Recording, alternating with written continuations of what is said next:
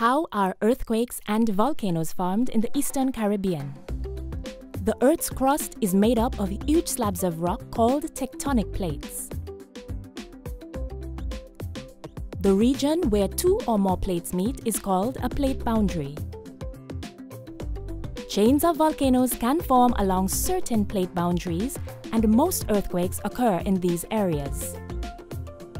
At these plate boundaries, the plates interact with each other in different ways. At transform boundaries, plates slide past each other. At divergent boundaries, plates spread apart.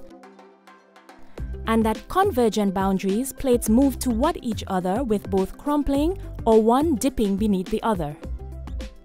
Tectonic plates are constantly moving, but their movement is neither smooth nor continuous. They often get stuck together, causing a buildup of energy. When the plates eventually move out of this locked position, the energy that is released may be felt as an earthquake.